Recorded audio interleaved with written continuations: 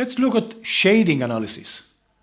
Shading analysis is a very important design issue when we select a site. Shades in principle should be eliminated as much as possible. Even small obstacles like chimney, telephone poles should not be neglected.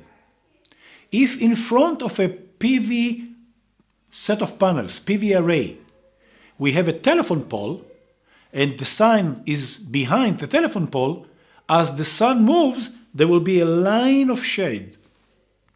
And this line of shade will move across the PV array. Later on, we'll see the effect, the reduction in the output power. So shading should be avoided.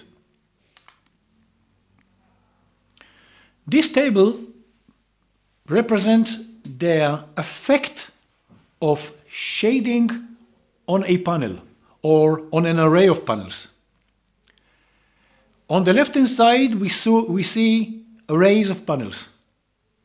The left column is percent of array shaded. The right column is the power loss due to the shade. See the top picture. 13% of an array is being shaded. That causes 44% power loss. 11% of shaded array causes 47%. It depends where the shade is. Look at the 9% shaded area, the one on the center. Although there's only 9% shaded area, we lose 54% of the power. And the reason that we lose so much is because the arrangement of the shade over the array. And you can see that it crosses half of the array, as opposed to the two pictures on the top.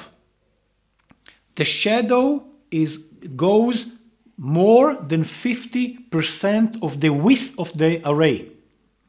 So it kills not only the left set of panels, but also the right set of panels from an output power point of view. And 6.5% of shadow, but the shadow is spread over the entire width, causing 44% of power loss.